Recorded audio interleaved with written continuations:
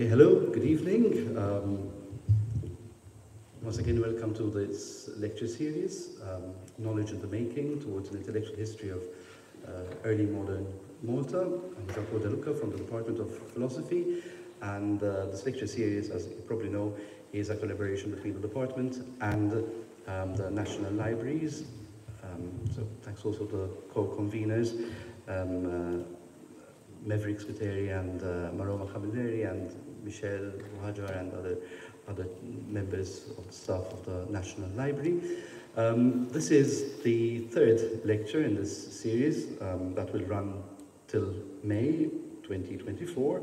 And we're very happy this evening to have with us Dr. Reuben Grima from the Department of Conservation and Built Heritage, and the Faculty of Built Environment. Dr. Grima is an archaeologist with a very long experience in cultural heritage Malta, etc. But this evening's talk, which is on the intellectual milieu of Giovanni Francesco Abela's Descrittione di Malta, builds on his recent fellowship in Rome, and it fits very nicely with the broad theme of this lecture series, where we're looking at different aspects of Malta's intellectual history in the early modern period. And by intellectual history, we mean the very broad understanding of the interface between different disciplines, mainly focused on the transfer and communication of knowledge, that looks at ideas, people, works, books, in their different contexts and the different layers of context. And I'm looking forward, and I'm sure that we're all looking forward to listening to Dr. Grima's lecture on the different layers, different contexts of Abela's intellectual milieu. Thank you.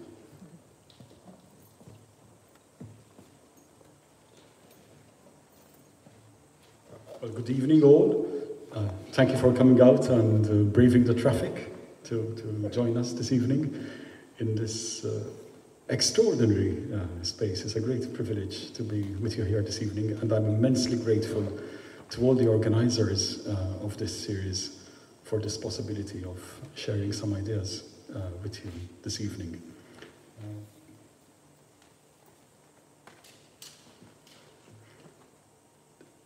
The subject this evening, the central character, is this gentleman, which I'm sure practically all of you will have heard of many times in the past, and some know very well, and some might even be wondering, Giovanni Francesco Abela again, what more is there left to say about him? I'll try to tease out some angles to this, which hopefully by the end of this hour, if you're thinking that, you'll be thinking of it a little differently. This portrait is actually at the back of this room in that corner, and I'm very grateful to Michelle Hajar for going to great lengths to take this picture, which is rather better than the one I had. Now, most of us encounter Abela as school children through the book, the principal book that he publishes, which is this Description of Malta, which is the first detailed historical account and description of the Maltese archipelago, published in 1647. And it's even the frontispiece that we see there is such an immensely familiar image.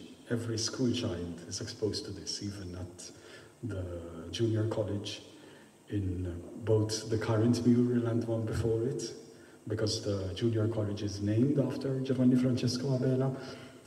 You see both him and the frontispiece of this book. So it's so familiar, we hardly give it a second thought. And it's one of the things I'll be trying to unpack in a moment.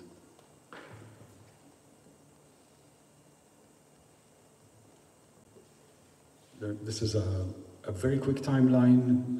Abela distinguishes himself very early on. He is highly acclaimed during his studies in Bologna at the start of the 17th century. He serves in the diplomatic service for the order on various important missions. He gets promoted to Vice-Chancellor, which is comparable to the role of First Minister or Prime Minister in modern terms, so an immensely influential role.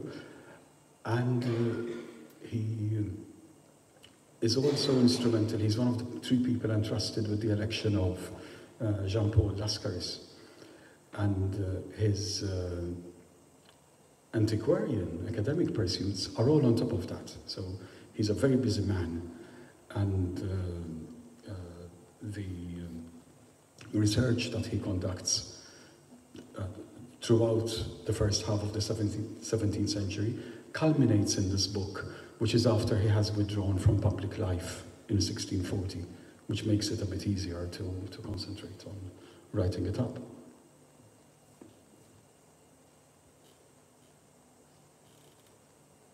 And so much has been written about him, mostly praise, but also some criticism. And one very even-handed, balanced assessment, which I went back to recently, was written by Anthony Luttrell in 1977. And I'm just going to bring up 3 short quotes from it. I promise there won't be many quotes after this, but it really sums up. To begin with, he is the father of Maltese history and Maltese historiography, and that is a place which he can never lose.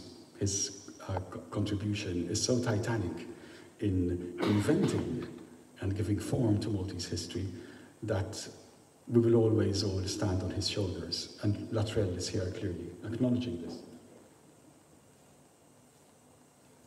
But then there's also a lot of discourse, and this in the 1960s and 1970s became quite an important conversation on how some of the misconceptions of the past continue to color later generations of work.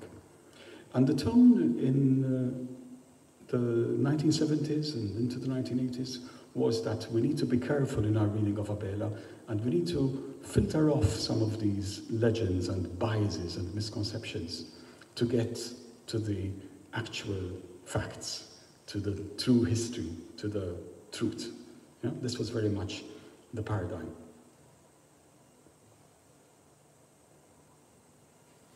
And part of the task of the historian was presented as this filtering, which is absolutely true, of course. We need to understand problems of bias and go back to earlier sources when possible. However, there's also another angle to this, that the process of making up the past, of giving form to the past, of deploying the past in a current social context, is also worthy of study in its own right. And from the 1980s onwards, there's been a burgeoning literature on the importance of reading history in context, which So, in a nutshell, what I'm going to try to do today can be divided into these 3 points.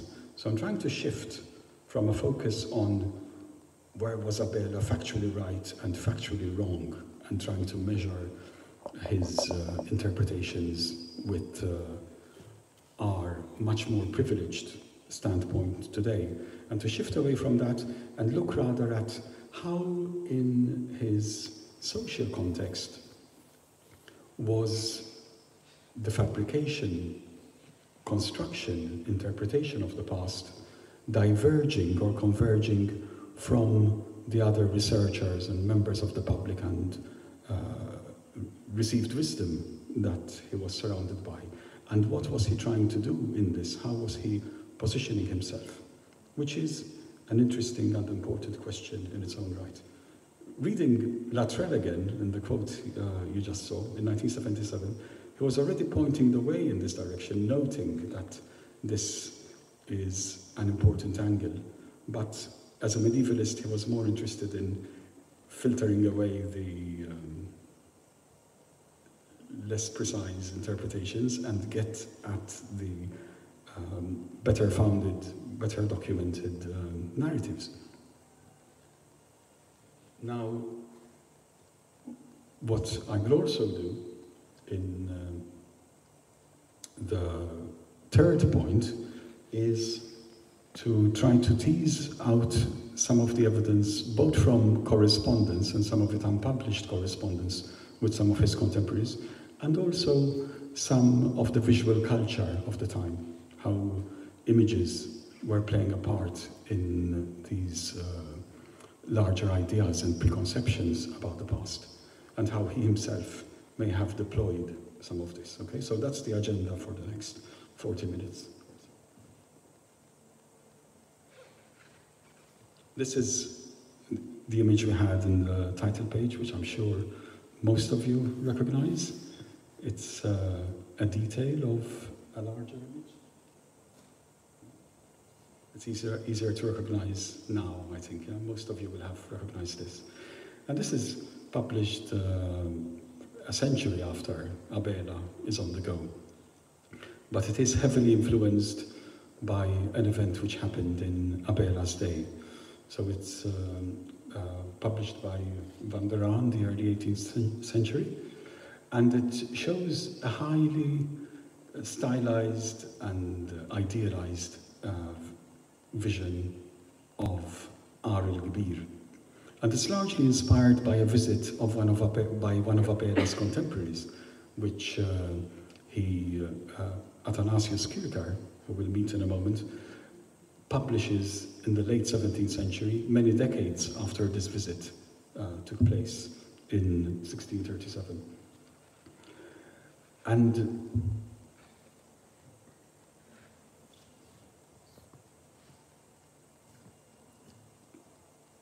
the reason I'm starting with that image is it always reminded me, as a child, I had a children's encyclopedia, and one of the images was this, which you might say has absolutely nothing to do with the image we just saw of the troglodyte community at Ar el-Kbir.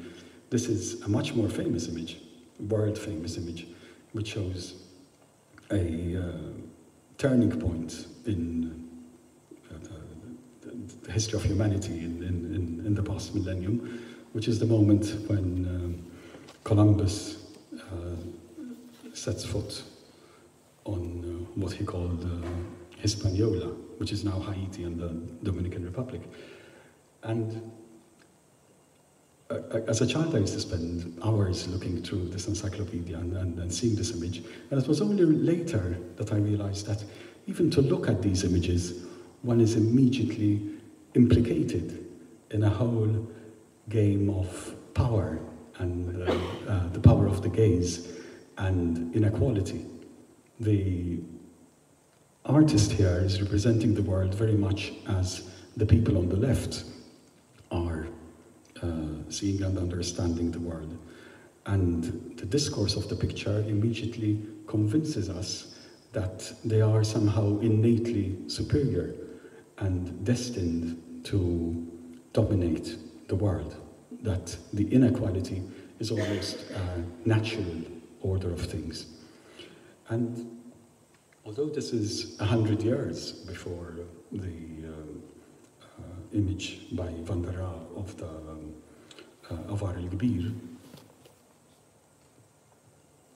you will see that some of the same tensions and inequalities and conventions are also at play here. And both form parts of pictorial encyclopedias of the world, which are meant to illustrate the exotic and the other and the unfamiliar, and even to exaggerate how exotic the other is.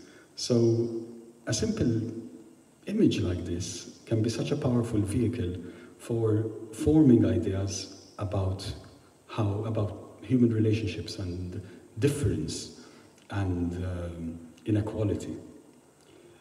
And it is part of the backdrop against which Abela is also working.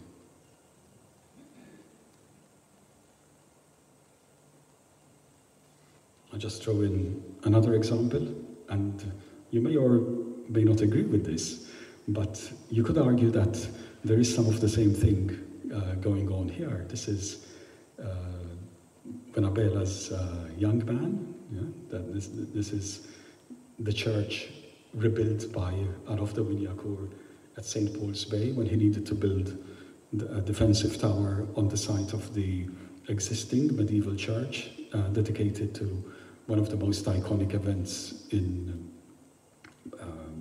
Maltese myth-making and identity, and the narrative of St. Paul's arrival ashore as described in the Acts. And the representation of the Maltese, you can see the Grand Master has inserted himself on the left of the frame, and possibly the artist Casarino's behind him. But to the right there, we see some of the natives. And one of them is even wearing a turban. So there is this suggestion of the Oriental, African, different, in addition to the term barbarian, which we have, the barbaroi, which we have in the account from the Acts. Okay? So even here, we have conceptions about the Maltese population being projected visually. And these are very, very powerful tools which shape the way people think, even if it is not being articulated verbally.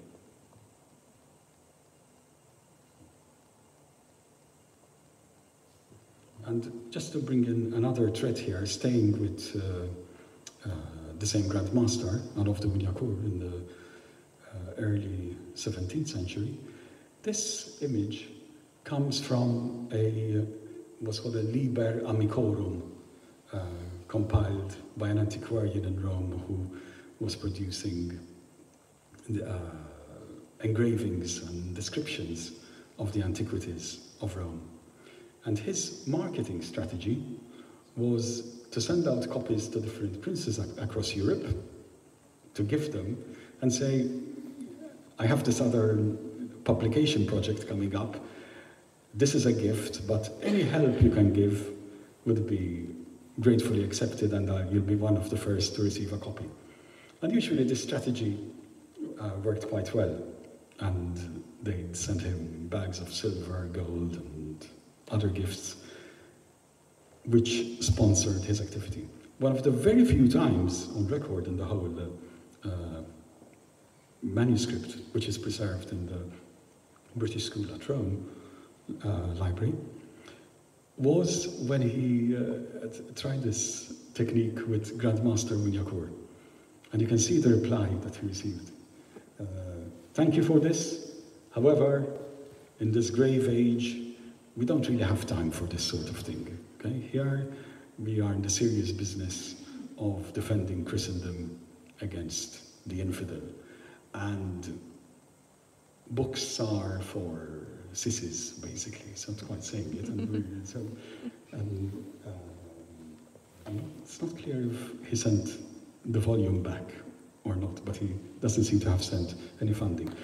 The reason I bring this up is, again, about the mindset, because this is a recurring theme. I've come across very similar statements even at the turn of the 18th century, where another researcher is complaining that on this island, people only have taught for war, and the curation of archaeology and the past is a luxury they have no time for. So this is a deeply embedded idea, and it's also feeding into the way the island and its population is being constructed. As the same way that we saw in the Van der Raa engraving and in Kierkegaard's description of that cave, there's this tendency to exoticize, to make more different and remote.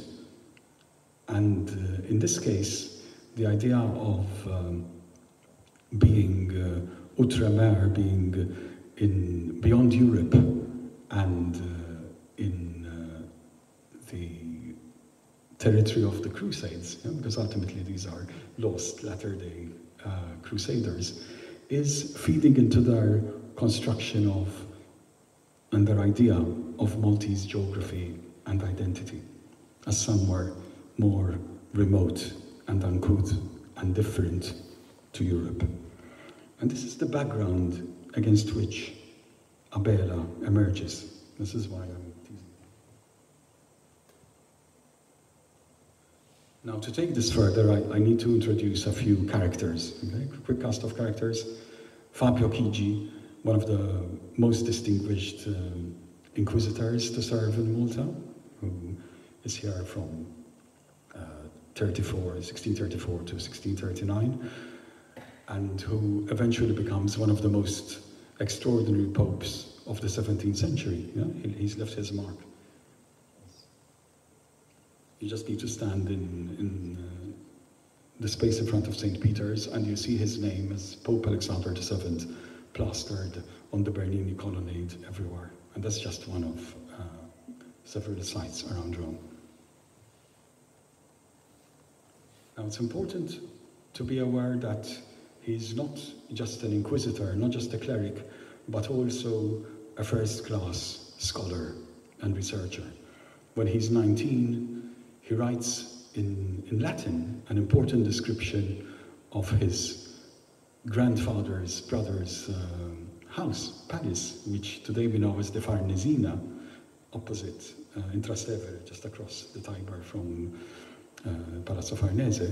That is originally built as the house of Agostino Chigi, an important banker who even used to bankroll Pope Julius II, an immensely powerful man, and the collateral ancestor of Fabio Chigi. And at the age of 19, he's writing a scholarly account, which is still the most important. It's just been republished recently, as you see there. It's the most important reference work to understand the history of that house. So these are quite titanic figures. He's also a very, very thorough diarist. He writes all the important meetings and even less important things on a daily basis in minuscule notebooks. They're that size, and the letters are about the size of a small ant. They're like 3 millimeters high, but still quite legible.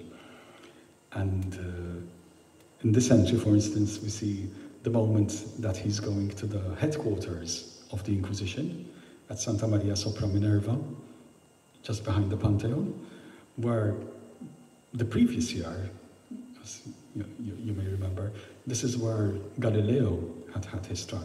Okay? This is the world that he forms part of. And he writes, on the 11th hour, I was at the offices of the Inquisition to get his final briefing before being sent out to Malta. And his boss is Cardinal Francesco Barberini. This is the man he answers to, who's the cardinal nephew, the nephew of Pope Urban VIII, the Maffeo Barberini, who is the man who, in the end, is responsible for the trial of Galileo. Yeah? So.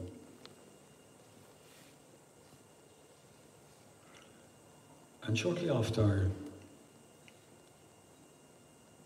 Chigi's arrival in Malta, he has a fairly peaceful first year, but then the bane of his life turns up, and it's this young German prince who is sent out, converts to Catholicism, and is sent out to Malta in 1637 because he has these romantic notions about becoming a Knight of St. John, and it's one of the reasons that he got attracted to Catholicism. And because he's the son of an important prince of one of the principalities in Germany, having him convert to Catholicism is a big coup for the papacy and for Cardinal Barberini. And it's a project, it becomes a pet project for Francesco Barberini, and he wants the Knights of St. John to please him in everything. So he arrives in Malta, becomes a Grand Cross, and is even, after some insistence and a lot of kicking and screaming by much more deserving knights, he actually is put in command of the fleet. Just absolutely mad. I can imagine in real life situations they must have had such a hard job keeping him out of mischief and not causing too much harm. But the reason he comes into our story is that two important scholars are sent out with him.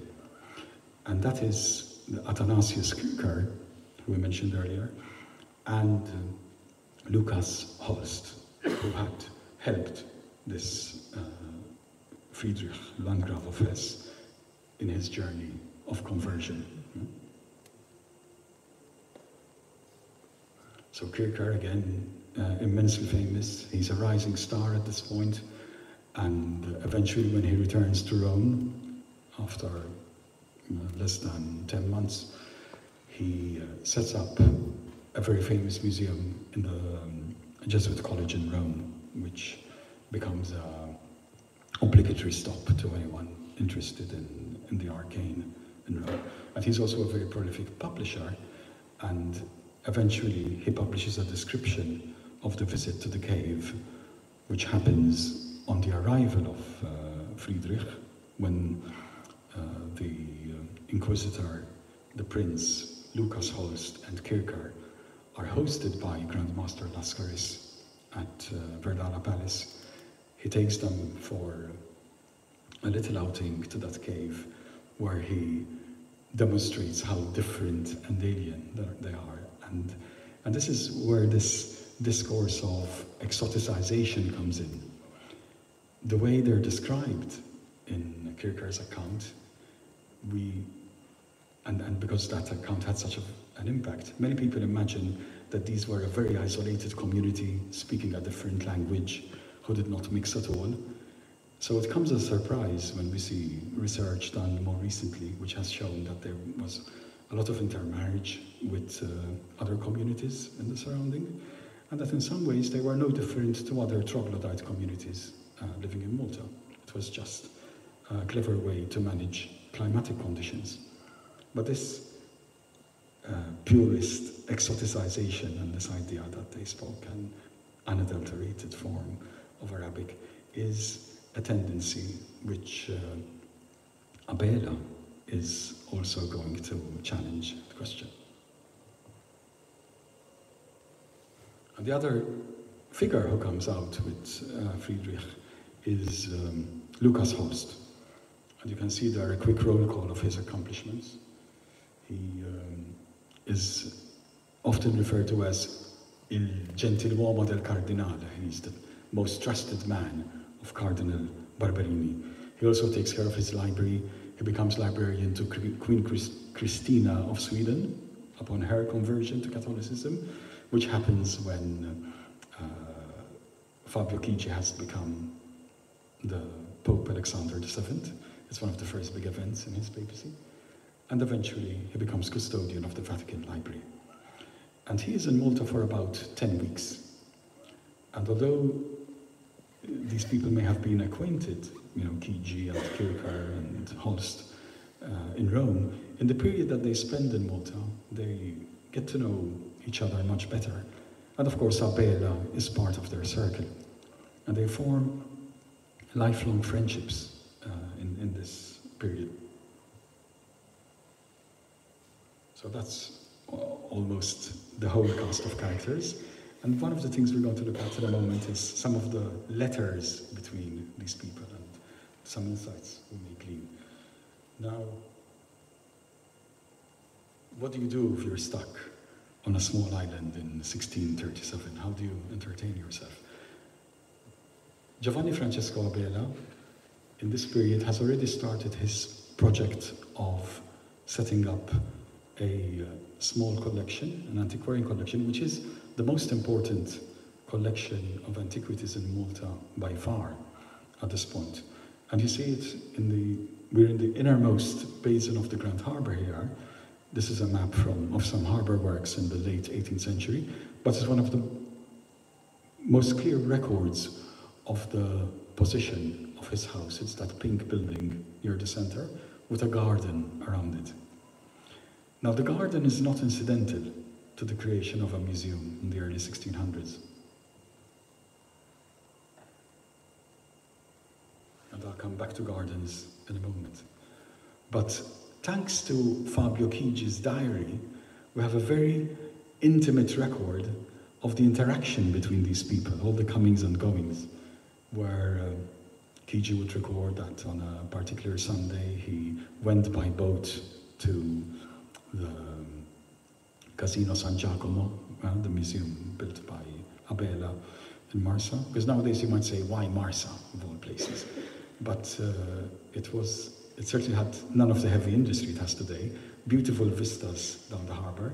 So if you could choose your site, and Abela was certainly in a position to choose, that was a grand location, and within easy reach of Valletta and his offices in Valletta. So there's a great deal of interaction happening by boat, and even Chigi records people giving lifts to each other in getting back home after a day discussing antiquities. And there are many conversations we will never retrieve, but these people were sharing ideas and probably arguing and thinking about each other's viewpoints of the world. So Chigi, Holst, and their worldview is something which our Abela is certainly aware of and thinking about. And these are some of the pieces in Abela's collection, which are also represented. The images you see there were eventually illustrations in the 1647 description of Malta, because the collection and the book work hand in hand in this period. It's absolutely vital to collect the evidence and then to build your case and give your narrative, quoting that evidence to support your arguments. Yeah? Each one without the other is incomplete. And I said I'd come back to gardens. I'm going to show you three of the most famous examples of antiquarian collections in Rome. This is Villa Borghese, which from the papacy of Pope Paul V, and just a little earlier, where again the cardinal nephew, Scipione Borghese, assembled an extraordinary collection of antiquities and even modern sculpture, like Bernini sculptures. And you can see that the garden is an integral part of it. And antiquities would also be displayed in the garden. And you can even see to the left an obelisk, which you will not see today. And that's another view. Actually, sorry, I started with Villa Medici, apologies. That obelisk was carted away by the Medici family, and it is now in the Boboli Gardens in Florence. That's why you don't see it there today. So Villa Medici is one example of antiquities embedded in gardens. And Villa Borghese, same formula, with modern obelisks, by the way. And in Palazzo Barberini, which is the new pile by the Pope and his nephew, who we have already introduced, Maffeo and Francesco Barberini, also had its obelisk, which you can see on the left. But it was eventually moved to the Pincio in this case. It's no longer there. But the design that we saw for the obelisk that we saw early on in the presentation, when we were looking at Santa Maria sopra Minerva, you may have noticed the obelisk on an elephant, which is a design by Bernini, and that was put up during the papacy of Alexander VII, so much after his visit that day. But that design was originally made for this example, but never executed here. Maffeo and Francesco. So having introduced those characters and the setting of the garden, I'm going to just look at a couple of quick examples from the correspondence between these individuals. So after Holst returns to Rome, going by the scenic route, he arrives to find a whole pile of letters waiting for him, and some of them are from Fabio Chigi in Malta. And he answers, and he starts by apologizing. Yes, actually, I need to look at the screen more often to get this in the right order. Actually, yes, this is early in Fabio Chigi's stay in Malta. There's another longer letter to his father's cousin, Agostino Chigi, which was published by Monsignor Borge, which is a beautiful record of his archaeological observations. This is a much lesser known unpublished letter, where there's a little gem, though. It's his first April in Malta, and that's a period when the light is especially bright. And look how he's describing it to this person who he can be informal with. This was something of a mentor to him. Yeah? Agostino Chigi is one of the relatives he feels closest to. And so, if I had ever wished in the past to receive a letter from you, now I'm especially missing your letters. That's what he's saying here. I'm here in this corner of Barbary, yeah? Which is usually used for North Africa, in the middle of the sea. And because the days are longer than other regions, they are imprisoning us inside our houses. And it's not just us foreigners, it's even the natives. And not just imprisoned inside our houses, but in the darkest recesses of our houses. So there's this whole idea, firstly, that we are in Barbary. Yeah? And it chimes with what we were saying earlier about the idea of outre-mer, of being beyond Europe and in the territory of the Crusades and the infidel and beyond. And it's being repeated here. And remember, this is no lightweight. He is a first-class scholar, as we've already seen. So to be making this judgment is very interesting.